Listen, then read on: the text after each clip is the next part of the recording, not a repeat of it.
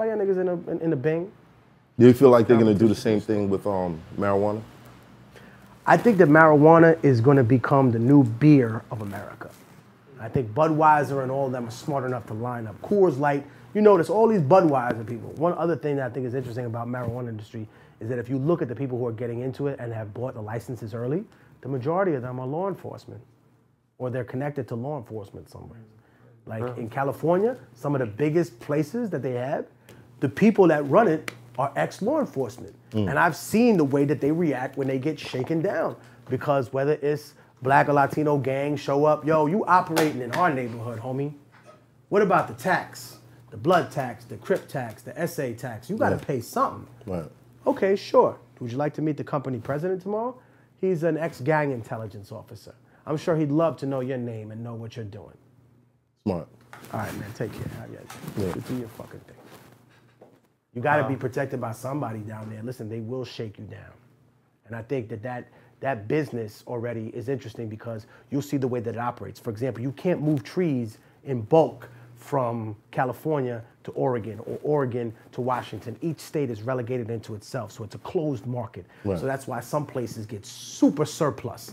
And that's why maybe like, I want to say a few years ago, the weed in Oregon, like Portland, dirt fucking cheap, whereas you went to California, double, triple the price, only because of the surplus. So now I'm wondering if it is legalized, how are they going to do that across state lines? Right. And who's going to have those licenses? And the tax is like 12%, right? It's crazy.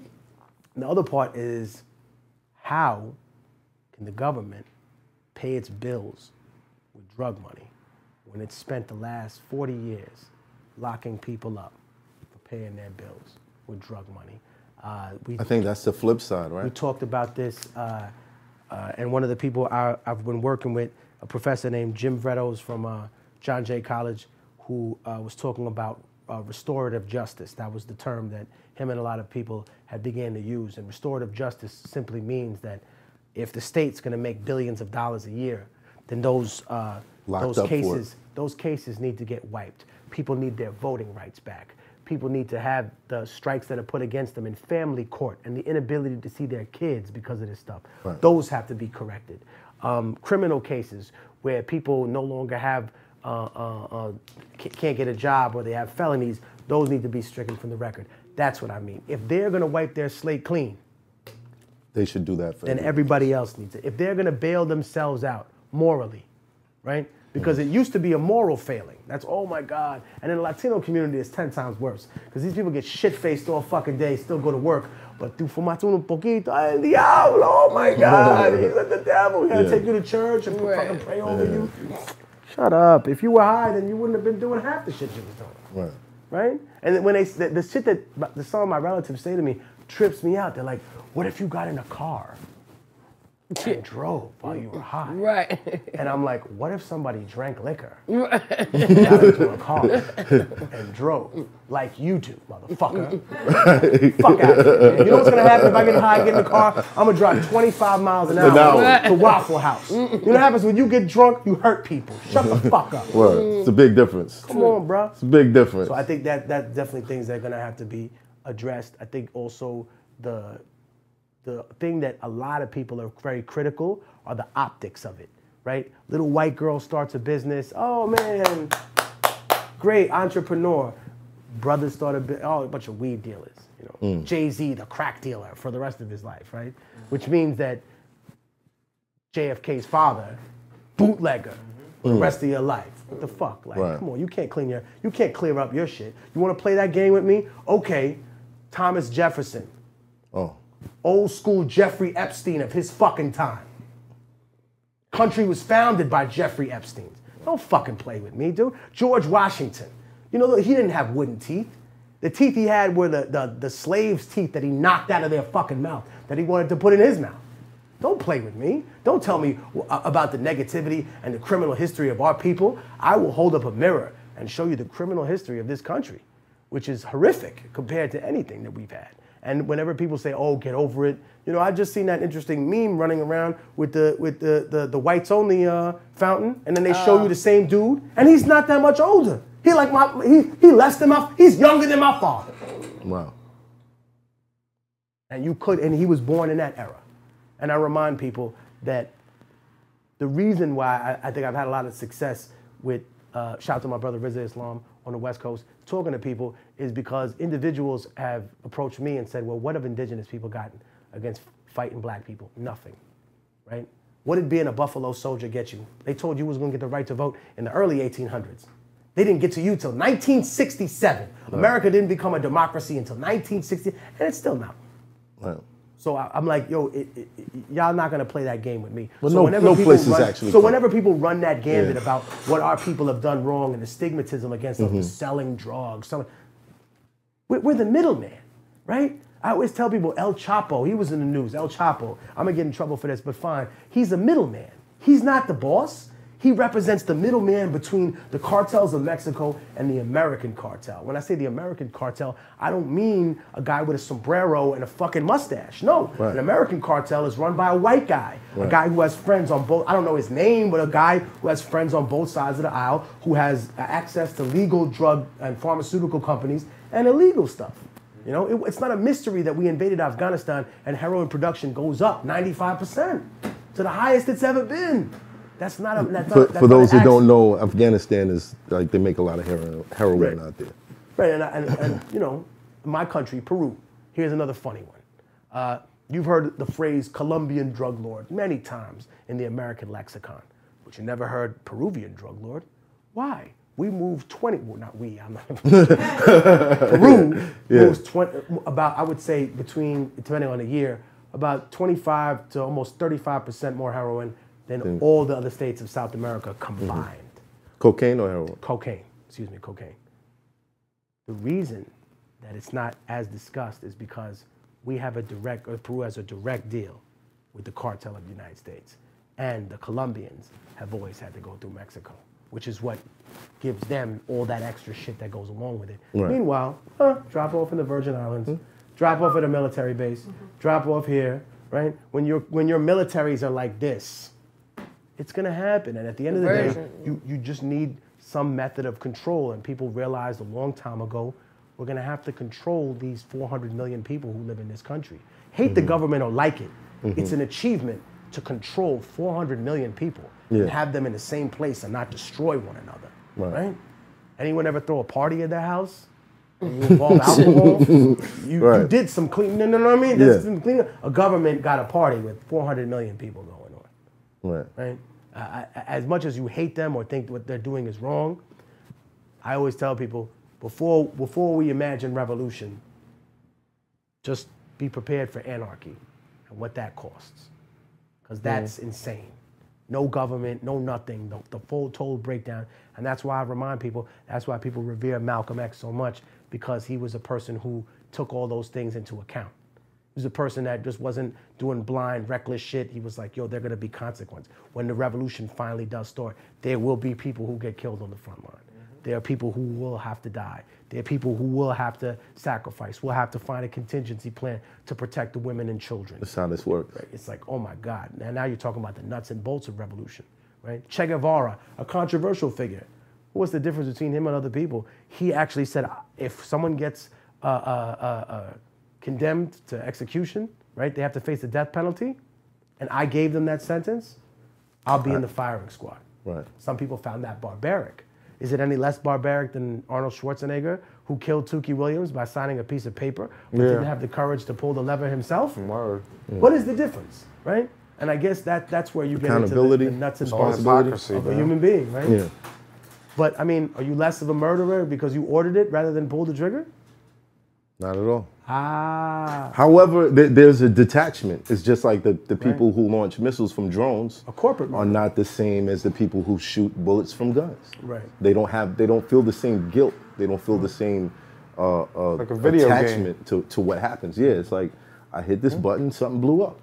You can see it, but you have like to face it. Yeah. Which is interesting about warfare. Like in the past, in order to go to war, you couldn't go unless a member of your family led it. Like if you were the king, you couldn't just send a dolce. It had to be like your son or you. Right. And I think what was interesting about like the development of warfare is that we've been getting farther and farther apart from each other. We started out real close, and we saw what war cost us. You know, arms, legs, limbs, cracked open heads. Right. And we didn't learn from that. I think that started with democracy. That's where the separation started to come. Where we're just the ones making the decisions. Protect our families. We have to make these decisions, but send everybody else out. But I think, look, it's democracy, or it could be the republic in general, because at the end of the day, it looks like a functional system, but whatever government exists, at the end of the day, you have to recognize that it's simply just people who rule over other people. Right. And they created a bureaucracy or a system in between to give the image that somehow this is all going to run in other people's favor. Okay. But it doesn't. It usually, there's an old book, I think Robert Michaels wrote it. It's called The Iron Law of Oligarchy. It says that whether a government is communist or capitalist, socialist, social democrat, whatever you choose to be, he said eventually they all fall victim to the iron law of oligarchy. Oligarchy means the rule of the few. Yeah. He said if it's a Senate, it becomes a few people in the Senate who control everything. A big Politburo, a communist, now we have a tiny group of people in an inner council. A presidency, sure, now we have a president, and now he has more powers than he ever had before. A king can't rule alone, right? That's an interesting thing. He needs a hand. He needs a hand, and the most important hand that he gets is from God. What happens when dictatorship's not enough? That's when monarchy comes into play, where you have to say, no, it's not just that I'm king, it's that God made me king. That's or I'm God. Right, and then people get involved in the control of fear and repression not being enough. It's not enough for a human being, I think. I think the ultimate control is that idea of faith and then what a person actually believes, because I think a human being I've met from all around the world, I've been everywhere, the Middle East, Asia, Africa, Latin America, and all human beings, if I can study their history, are the same. You can keep them enslaved, you can keep them on the ground, but the moment you take your foot off them, they'll stand up and they'll fight against you. Right. It doesn't matter if it's Britain occupying Ireland, if it's Japan occupying Korea, China. It doesn't matter if France it's or Haiti. France and Haiti. Right. Eventually, you have to stay down there with the people, because the moment you let go of them, human beings are just wired to stand up and say, get the fuck away from me, get off me. It's like we were bred to be warriors, and it doesn't matter. Even the most calm human being, they see someone being abused in their family, they want to protect them. They have the natural inkling to fight. So you can't just conquer us with that. You have to make us believe in you as an oppressor.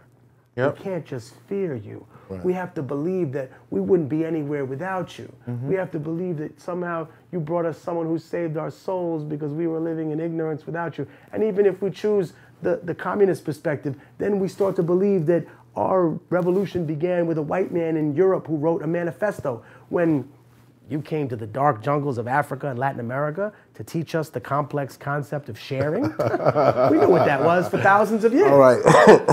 This is crazy. Oh, man. It's almost done. Yeah, okay. This conversation can go on and on and on. You mentioned Diablo about 5 minutes back. How real was Dance with the Devil? I could take you to the building in Harlem where it happened. However, I always tell people that I changed aspects of the story, obviously. Like I wasn't on a roof, I never raped a woman, like get the fuck out of here. But at the same time, I felt like because it happened in where I was, and because it was a story that I'd heard constantly, I was like, yo, this is like a ghetto fairy tale. Yeah. I gotta tell this shit. But then I realized it's not a ghetto fairy tale. This is a part of this is a part of human history, right? There's never been a song about rape, but at the same time, if we're all alive, here's an interesting thing, we're all related. Every single person who's alive is related, because we all have an uncle who never had any kids and a great aunt who never had any kids, so their bloodline died. Right. The fact that we're all alive means we come from some branch that's maybe 2,000 to 3,000 years ago. Right. So every time a man rapes a woman, they're both two people who are alive, and he's raping someone who in some way, shape, or form, maybe is 2, 3, or maybe 17, or maybe 175, which is a large number, but represents thousands of years, 175 generations. he's raping a part of himself. And also, one interesting fucked up thing is that we don't realize how many people are the product of violation. In other words, marital rape was only a crime in the late 80s, only became a crime. So as long as you were married to a woman, you could do anything. You could do anything. She was your property. And I think that's seen through like Roman law tradition. Like if you see in ancient Rome, the man had the power of life and death over his wife and children. In other words, if they felt like they disrespected and they stole from him, he could legally kill his wife and there were no consequences, which is fucked up because a lot of people say that's where the whole Catholic ceremony of the father giving the daughter to the husband, like I no longer have ownership of her, now you have ownership. Right. But again. But the man was always like the hierarchy of the family. Even in the Bible, if a woman made a vow, the husband could disallow it and say, nah, she was bullshitting. You know what I'm saying? Like, don't pay that no mind. And adultery had to involve a married woman. Right. So your husband went out there and he did whatever that was not considered adultery. It had to involve a married woman because there was ownership to it. And that's where the violation came in. But Dance with the Devil being, did you expect like, I'm gonna write this record about this horrible situation, it for 20 years, 30 years, and this is gonna be like the breakthrough record of my career? Like, all right, if I could be totally honest, the part that surprised me is when I got a call. I think it was 2007, 2008, and someone was like, "Yo, I want to send you some crazy shit," and I was like, "What?" And they were like, "Yo, just watch this newscast." And they sent me a newscast from England. I forget what city. It was like Manchester, Liverpool. Yeah. And they were called the Dance with the Devil Murders. And someone had stabbed someone. I think it was England, I'm not sure, but it was somewhere in Europe. And someone had basically violated a girl that they were somehow related. I don't know if it was a cousin or stepsister, somebody that was related to, and then had stabbed them to death. And then afterwards, the person found out that they were related to them, and the person took their own life. And they were just like, yo, this is... And they titled it after your record. And then someone called me about it, called me from the station. They were like, well, how do you feel about this? And I say, I didn't invent this scenario. I said, this has been going on for years, right? Before me, before hip-hop didn't invent rape, right? I said, unfortunately, we're talking about something that we're not gonna get rid of until humanity evolves. We'll still be a primitive species. As long as we're still raping people, we're still a primitive species. We're still a talking monkey. A human being, an enlightened creature, doesn't do things like that. Right. And I think that will be that and other things that I see. Killing children at war and thinking that's just a collateral damage. That until we evolve past those things. You know, those simple things. It seems like really simple things. Don't touch nobody that don't want to be touched. Don't force yourself. They seem like really simple things. Fucking things, but you don't get it because you're still part animal and not part divine being. You're feeding into the worst part of what you are, rather than accepting all that you could possibly be. Right. So I think that speaks a lot to it, and I think that song captured that emotion perfectly, and also the fact that it was a story about it so graphically with a horrible ending, because that's the only way that those fucking things end. Yeah, it was like real. There's no Night fucking Shyamalan. There's no happy fucking ending. Real, no, real but like ain't no the happy end ending. is like, damn, that's it. That's what it is. No, but like I said, that's what I'm saying. In life, sometimes there ain't no happy endings, right? The bad guy doesn't always get his. Sometimes the bad guy ends up president, senator, you know, head of the company.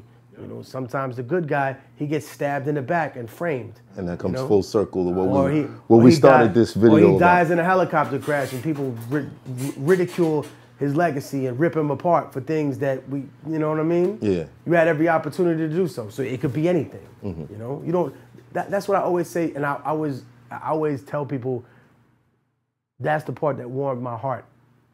If I could be heartfelt, that warmed my heart about Pumpkinhead. Because a lot of my friends were mad when he passed away. Rest and they in were peace, like, PH. Rest in peace, PH. They were mad that only people were giving him his due then. And I said some shit to all of them from my heart. I said, yo, not for nothing. I read when Robin Williams died, who came to my school as a little kid and did a show for a bunch of people, a bunch of sick kids, and then the rest of us, and was just cool, and he made us all laugh. And when he died, they wrote "Clown hangs himself" on a fucking tabloid.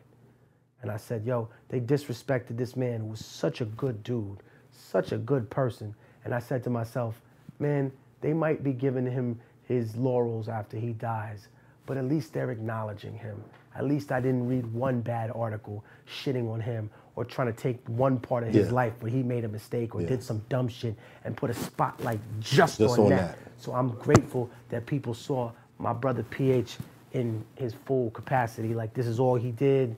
You know what I mean? This is everything that came together. This is what happened. Boom, boom, boom. These are his contributions. And he definitely was a person that influenced me and helped me, you know? When I saw him battle Breeze at the Bays battle, I was like, yo, these two dudes are monsters. Yeah. And then I always remember, I make niggas laugh whenever I say this, because first time I ever meet PH, it was before I got locked up. So I must have been like 19, 20. And I told my man, I was like, yo, this nigga's 23, man. He's mad old. And everybody was laughing. They're like, yeah, that nigga's mad old, but he cool. He cool for an older nigga. Everybody's like 17, 18. I'm like the oldest nigga there. I'm like 18, 19. I'm like, yo, he's kind of old. And everybody was like, yeah, he's 23. He's mad old. And now I think about 23. He's a fucking baby. Oh, man, PH. If we were to, well, not if, I'm actually doing a timeline on battle rap.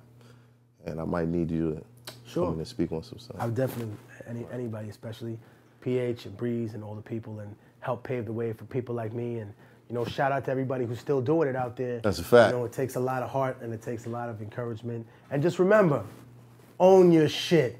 Huh? Real talk. Own your shit, motherfucker. That's inconvenient for niggas. That's the message. That's the message, man. Own your shit, man. Own your shit. I want to thank you. Thank you for coming on. I did want to mention the police shooting. Ooh. I don't know if you got time. Gotta get out of here, but it's all good. We'll talk about that next episode. Harlem Cuts. Harlem Cuts, 2310 2nd Avenue. You come in here, you mention Immortal Technique or anybody else that's been on the show, you get a percentage off of your haircut, right? All right, cool. We out of here, man. Let's get it. Yeah. I kick the fucking door off, take the hinges with the door panel and the wall off. Body's getting hauled off, lips getting torn off, leg him with the sword off. He looking like a walking dead zombie trying to crawl off.